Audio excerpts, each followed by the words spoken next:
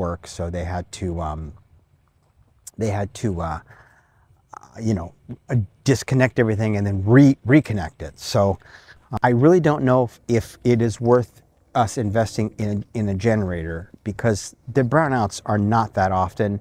So I probably won't, because I don't think we should strain our budget, you know, just for an occasional brownout. It makes no sense. That would kind of be a foolish investment, and it would not pay off. There'd be no ROI on that one. But the solar, there would be. The solar, if I can even cut my bills here, our bills in half, that would be nice. Because like I said, we're averaging 12K a month, 9 to 12K a month. 12 and change on the high side, it's too high.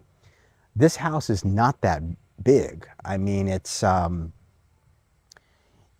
20 feet by 58 feet footprint on the first floor with 2 inverter split air cons. You know, yeah, we got a bunch of fans, and we've got induction oven, and we've got, you know, the induction stovetop, and we've got a convection oven, which we don't use all that much. And by the way, those things just suck the energy up. I did a test one time at our other house with the solar and everything there. We had the app, and man, my wife turned that on, and that thing just went crazy. It just sucked all the energy. And then I recently learned, Tom, that's our dog, Tom, relax.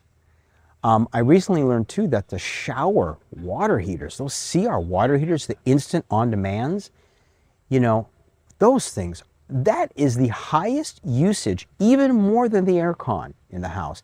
And I understand why, because it's instant and it's on demand. So it's a blast, a surge of energy constantly. It never lets up, it never reduces like most appliances.